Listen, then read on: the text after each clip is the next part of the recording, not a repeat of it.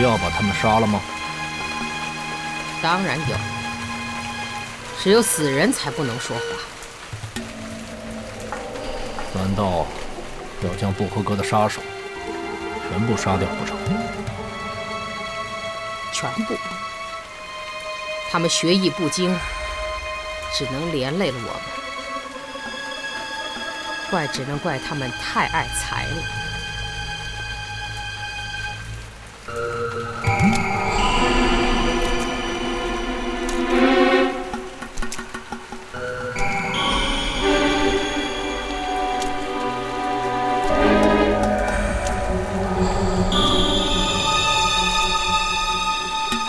我要吃面，3碗面，3大碗。客官，你要吃什么面？白菜面、肉丝面还是蹄花面呢？我不吃白菜肉丝，也不要蹄花。我要1碗金花，1碗银花，1碗珠花。我不是来吃面的，我是来找麻烦的。你有本事吃得下去？我试试。你确定你要试试？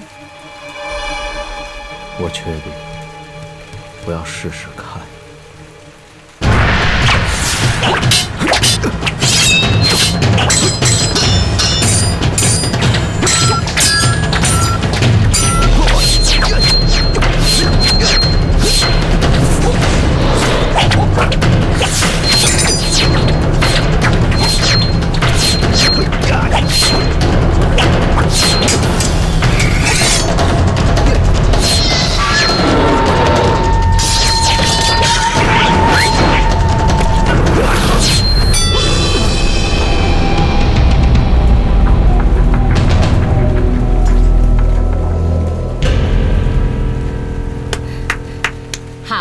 好剑法，请坐，吃面。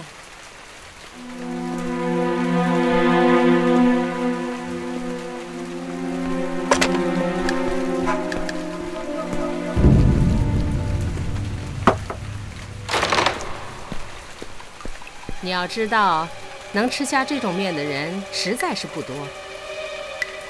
可是你并不是唯一的一个。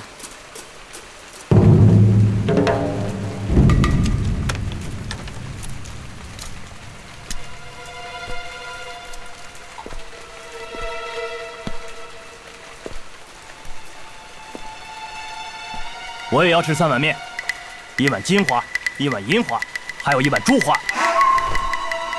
你有没有本事能吃得下？哼，试试就知道了。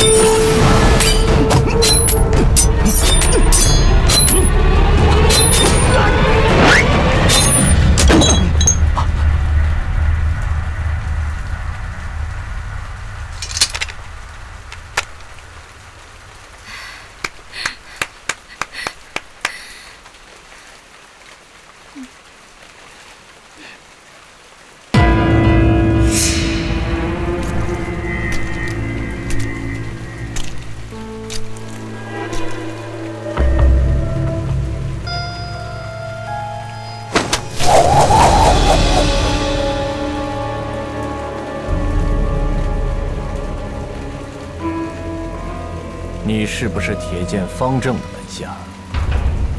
正是。那么你过来，我为什么要过去？因为我要杀了你。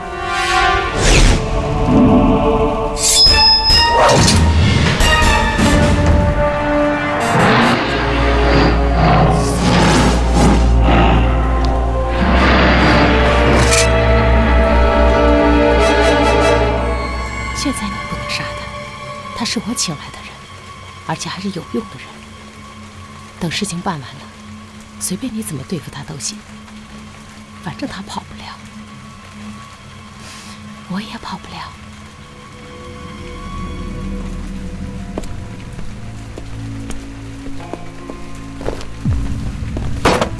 我要吃面，3碗面，3大碗。这是我跟别人约好的，只不过是为了确定他们真的是我要约的那些人。可是你不同，你就是烧成灰，我也不会认错的。你何必跟我说这些蠢话？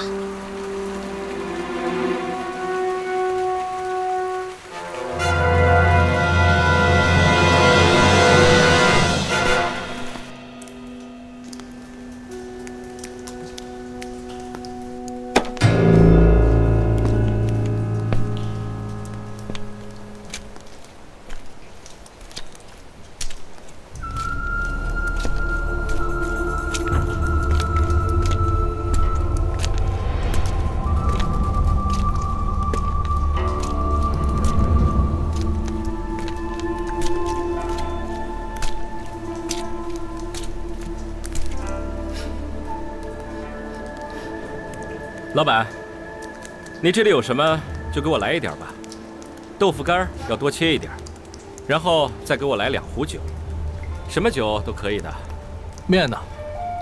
你吃什么面？来几碗？半碗都不要，我只想喝酒，不想吃面。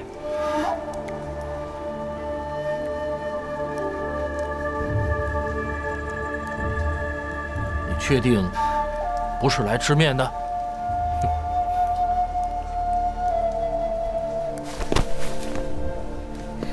我们这儿倒没有准备什么好酒，啊，豆腐干倒是卤得不错。客官请先坐，好酒好菜马上送上来。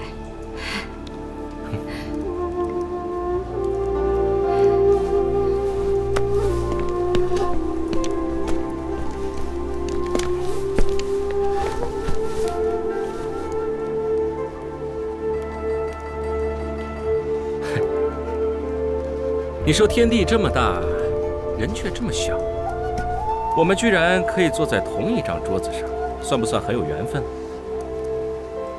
我请你喝杯酒，好吗？不好，我不喝酒。哎，那好吧。虽然一个人喝酒是很无趣的，但总比没有酒喝来得好。好，这是千古不变的至理名言呐。不好意思啦，今天不能陪你喝酒了。哎，我今天要吃面，吃3碗面，3大碗面。你怎么看不出来，这里的人不吃面的？你怎么连这点眼光也没有啊？我说你什么意思啊？是不是嫌我焦龄老了，吃不了你这3大碗面呢？今天吃不吃面无所谓，我就要让你看看我还有没有这个本领。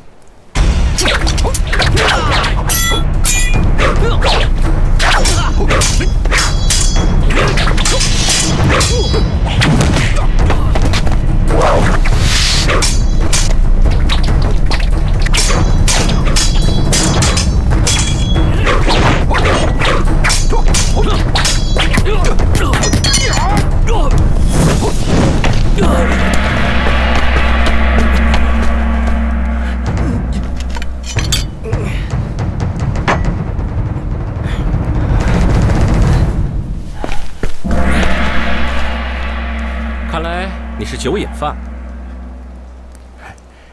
这里的卤豆腐虽然不错，不过酒就太酸了。不如我们换个地方喝2杯吧。请。不能动，谁都不能动，谁动谁就死。这次我不能听你的，绝不能留下焦林的活口。这件事情关系重大，焦林已经知道一点了。虽然干他们这一行的人都很稳，那我们也不能冒这个险。就因为我们不能冒险，所以我们不能动。只要一动，我们这件事情必败。难道你怕焦林？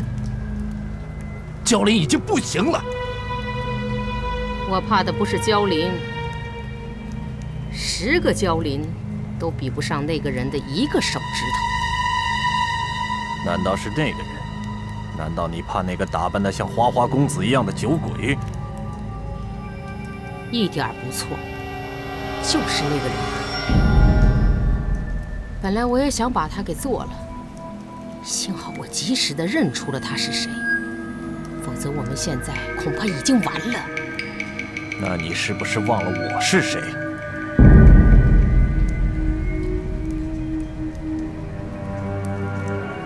我知道你是个天不怕地不怕的人，我也知道你在巴山拜过一次之后，4年来连战7大剑派中的13高手，连战皆捷。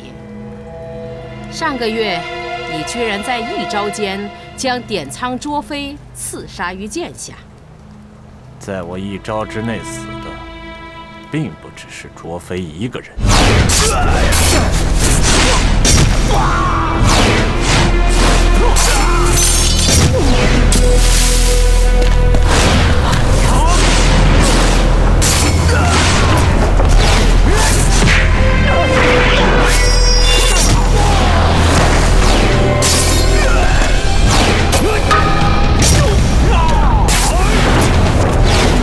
一招夺命是何等恶毒凌厉的剑法呀！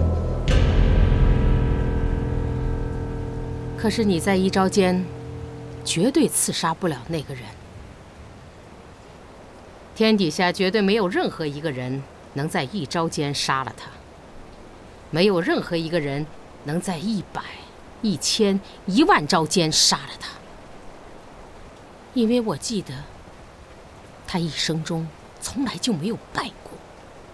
他究竟是谁？楚留香。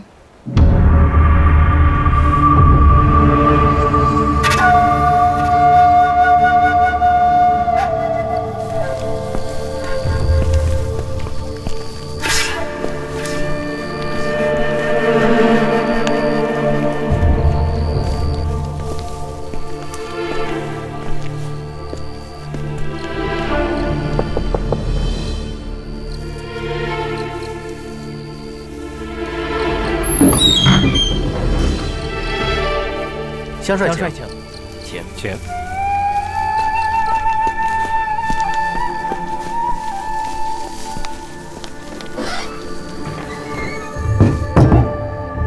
这是什么地方啊？哈，这里是一个可以让你住3个月的地方。如果你想住得久一点的话，也可以。我知道像你们这样的人，不管到哪里，住的话也不会超出3个月。我为什么要在这里住3个月呢？因为我相信大概没有人会想得到你会住在这里，而且也不会有人来这里打扰你。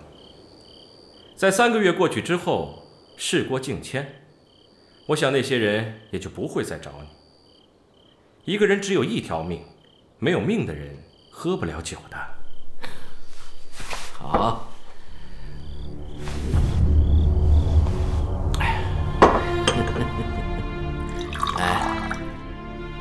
我仅仅是个日暮途穷的江湖之人呐。你看看啊，手已经不稳了。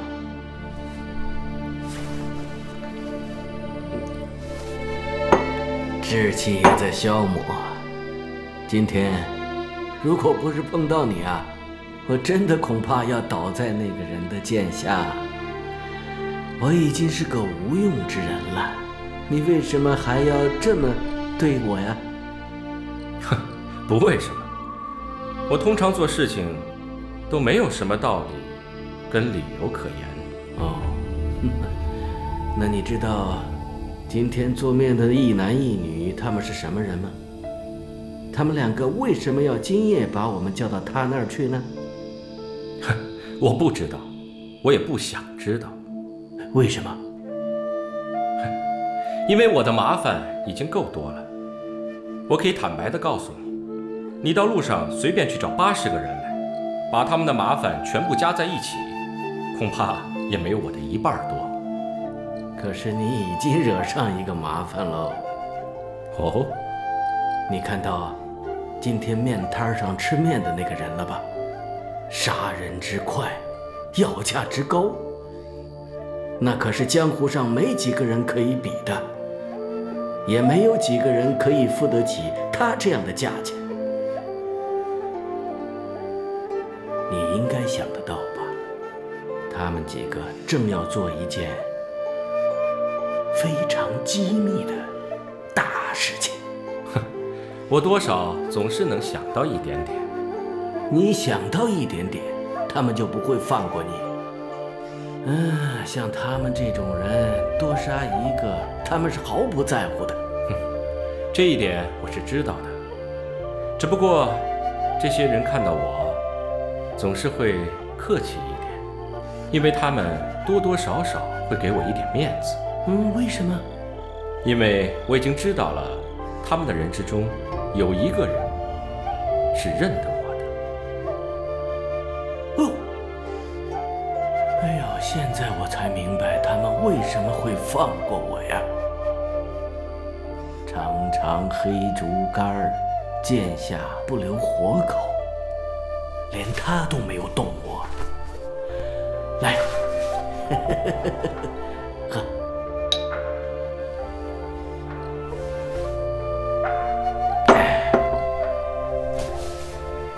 我今天才知道，他们怕的是谁呀？我焦离虽然落魄于此，但是我今天能够有幸认识你，啊！来，喝。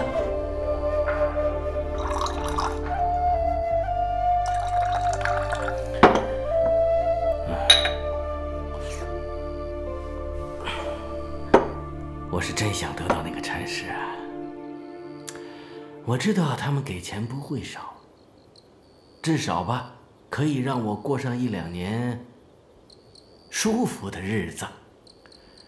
他们要杀谁，这我也知道，那个人该死。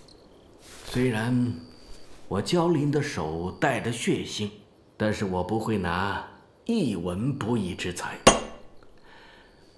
我这次呢，想得到这个差事，就是不想让自己饿死啊！今天我能够认识名满天下的楚香帅，我死而无憾呐！谢谢。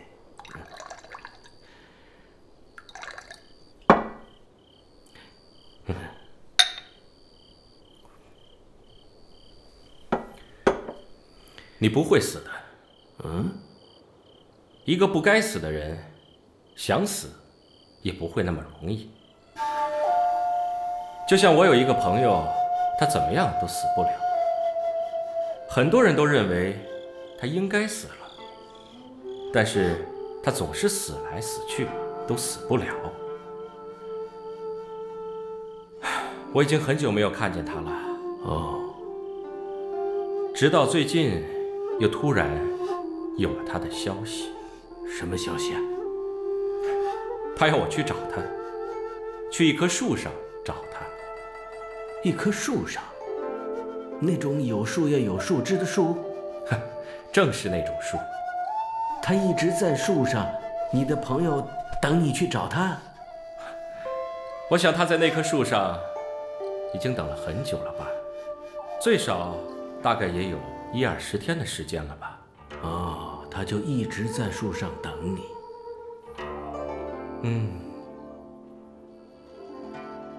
大概一直都是。哎呀，我不懂，我真的不懂啊。有的时候我也想到树上去坐一坐，打一壶酒，摘几个果子。可是要等朋友，总不会在那棵树上坐那么久吧？前辈，哎，不敢。如果你在那棵树上下不来呢？哦，这么说，你的朋友遇到了危险，他在树上等你去救他，你们一定是老朋友了。这棵树一定是你们经常见面的地方，而且你们也已经约好了，紧急时呼救的讯号，即使你不在场，你的朋友们看见了也会想办法转告你。楚香帅真是交友满天下呀，朋友太多了。哎，这个屋子的主人也许就是你的朋友啊，要不然他怎么会收容我呢？啊？你讲的话比我告诉你的还要清楚的很多。看来我只能跟你说2个字了。啊，哪2个字？再见。嗯？你走我也走。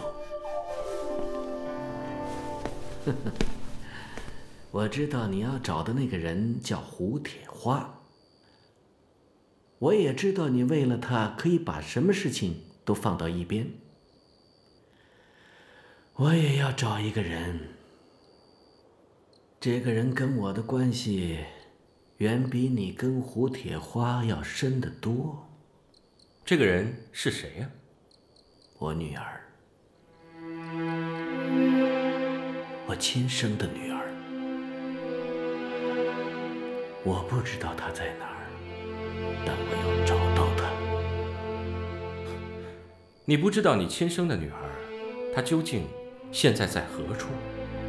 不知道，但我知道我有个女儿。我不应该去找她吗？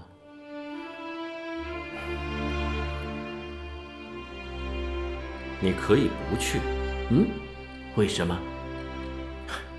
因为我刚刚救了你。我真的不希望你再因为这件事情而丢掉了性命。更何况你女儿现在身在何处，连你自己都不知道，你要如何去找她呢？我有办法。那你可以将你的办法告诉我，让我去找她。这样子你就可以自己不用去了。如果连我都找不到的话，我想你也一定找不到她。好极了。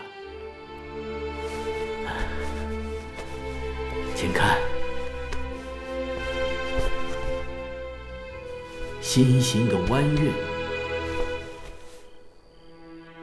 他的母亲生完他以后就跟我分开了。我的女儿在他的手臂上有一处跟这手帕一样的心形胎记。可惜呀，他们离开我以后就不知道去哪儿了。那都是18年前的事情了。但是我相信他们没有死，再难我也得要活下去。可是我也知道，这样寻找一个人太不容易了。幸好我知道楚留香这辈子没有办不成的事，我放心了。你为什么不让我到天上去摘一轮这样的月亮来给你呢？可是现在最让我担心的，并不是远在天边的这一弯新月，而是附近深山中一棵大树上的一个狗窝和一个躲在狗窝里的人。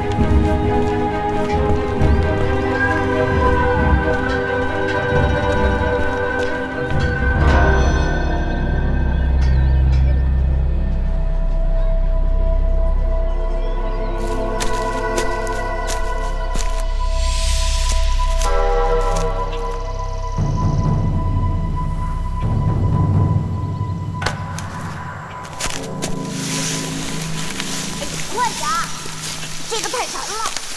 哎呀，我来帮你，快，快走。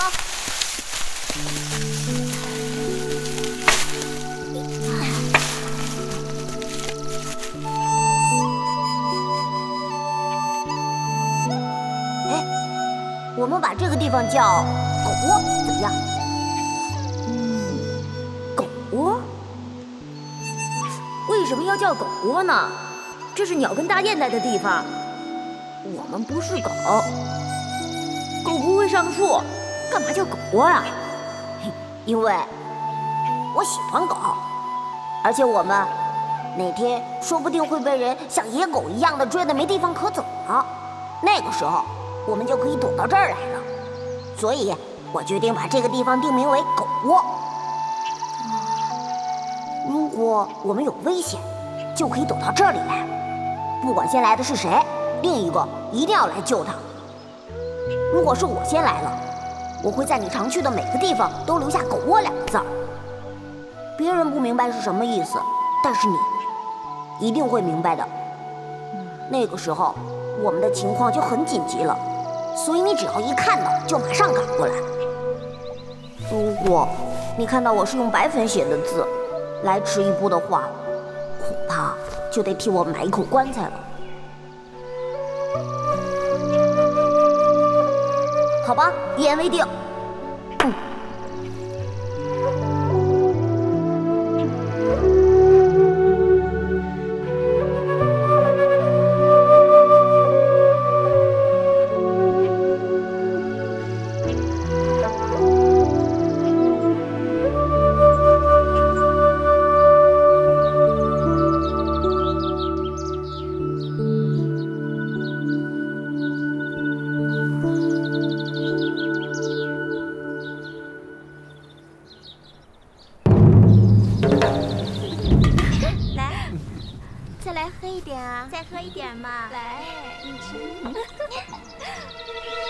哎，不喝了，不喝了！哎呀，不行了，来，喝嘛！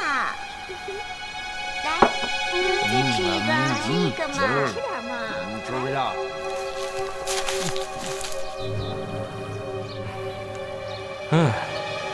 这个地方虽然不是什么安乐窝，也不是什么神仙窝，但是绝对不会有任何一个人会认为它是一个狗窝。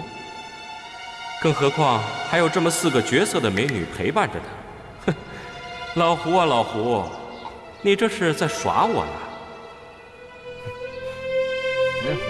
不喝。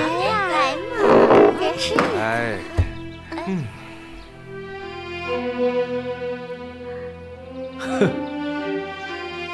喂，看什么看啊？你是不是吃错什么药了？还是被什么人踩到尾巴啦？啊，这个人有尾巴，那我怎么没有看到啊？他的尾巴在哪儿呢？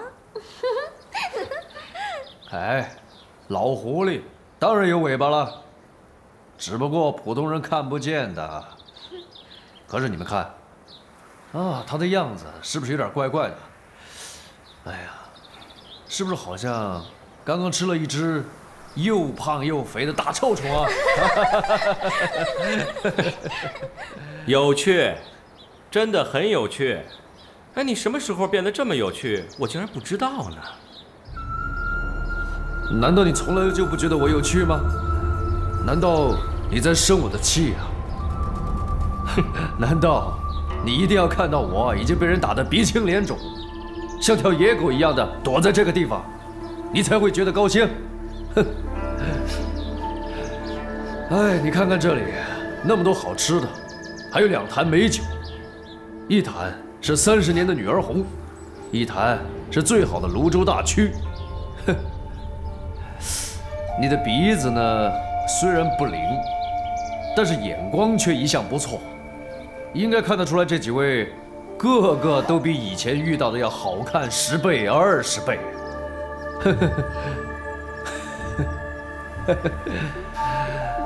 哎，这么好看的女孩子，这么好喝的美酒，居然还没有忘记把自己的朋友找来分享。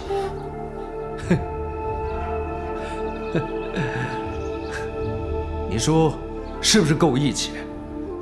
如果我有这么好的朋友，我简直要流着眼泪跪在地上亲他的脚啊！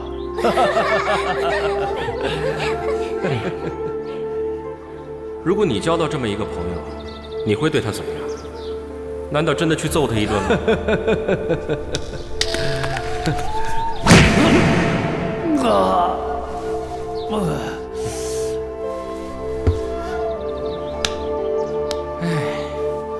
认识你这么久，还不知道你有这样的嗜好。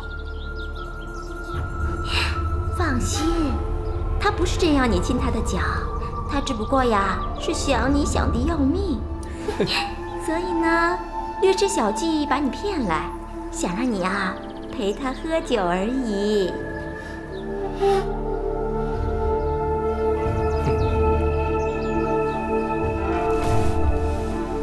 姑娘，你叫什么名字呀？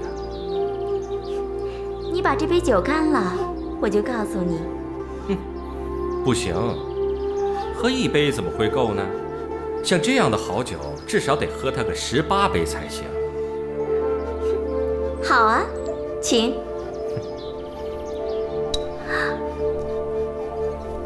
你真坏，你真是坏人。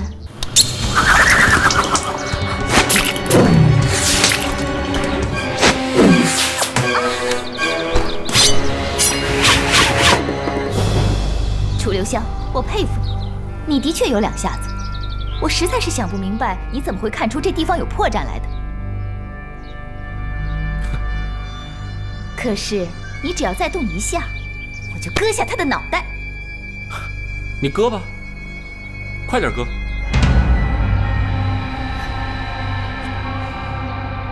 要割，最好以最快的速度割下去。反正那脑袋也不是我的，割了我也不会疼。你割呀，我看着你割，我看看你这样的小姑娘是如何把人的头给割下来的，肯定很有趣的。有趣？啊！你居然还说有趣？你这种朋友算什么朋友？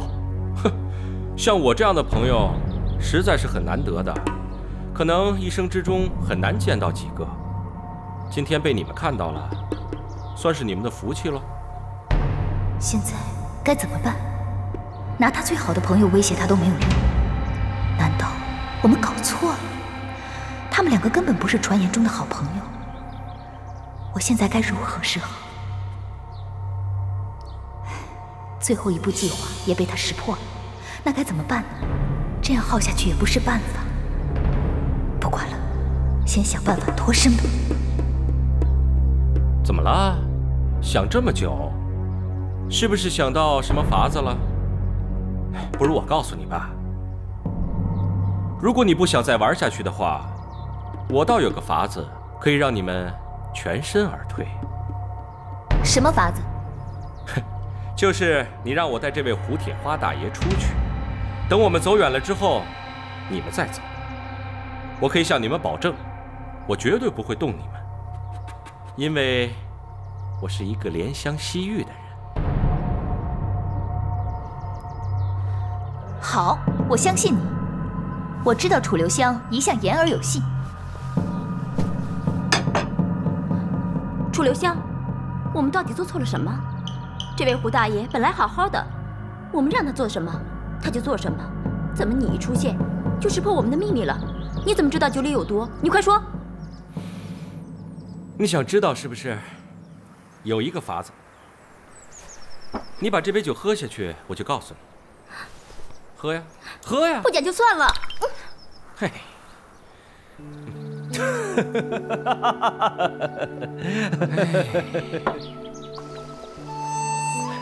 你真行，你真是了不起啊！不但英俊潇洒、风流倜傥，而且还绝顶聪明。哼，你真是一个伟大的天才啊！如果你自己认为你是天下第二的话，那相信没人敢认第一了。啊，认识你这么久，难得你讲这么多好听的。哎，再多说几句来听听吧。哎，放心，我肯定会说下去。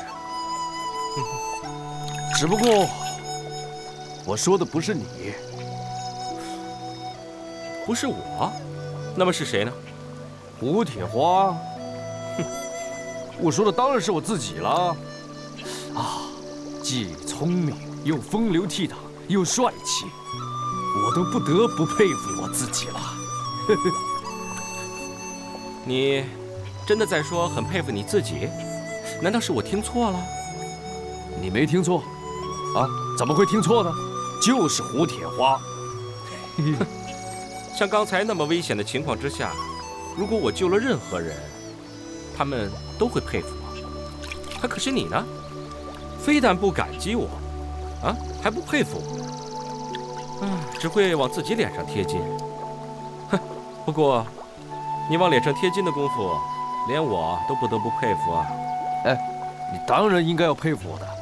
如果没有我，你怎么能够把我救出来的？哇，胡大侠，我一向都知道你的脸皮很厚，可是没想到你居然可以厚到这种地步。谁说我脸皮厚？我胡大侠就是有我胡大侠的道理。哎，我们呢是老朋友了，而且已经是老掉了牙的朋友。那我问你，据你所知，你我洗过几次澡啊？据我所知啊，还真没有几次，顶多就有1、2次。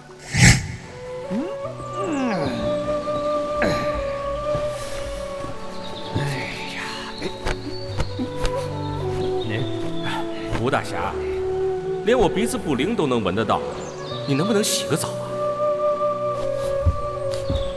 有味儿吗？啊？嘿嘿，男人味儿。没错没错，所以说，要我洗澡是不是一件很困难的事情啊？其实也不是很困难，只不过比冬天打雷、夏天下雪困难一点点而已。没错没错，那要是让我不喝酒呢？哦，那么这个就真的困难喽。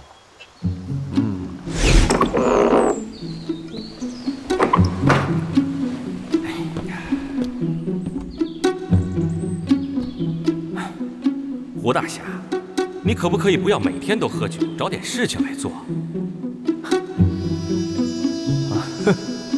喝酒不就是我的正事吗？让我不喝酒，那你别理女人，行吗？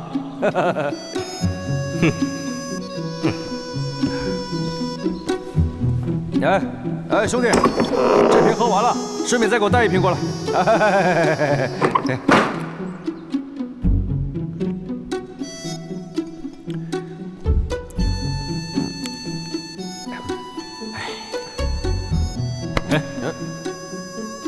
我叫你不要再喝酒了。哎呀，你住海边的，还管那么宽？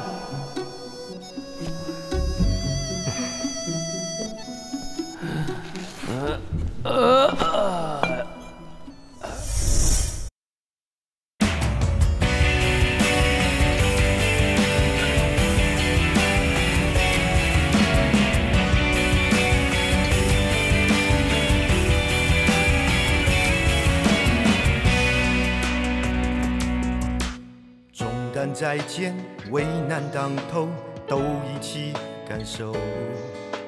男人就该抬起头，站在风口。恩怨情仇，喜怒烦忧，同命运合奏。抓不住风，就紧握拳头。一生难免有太多争斗。百年之后，迈步于深秋。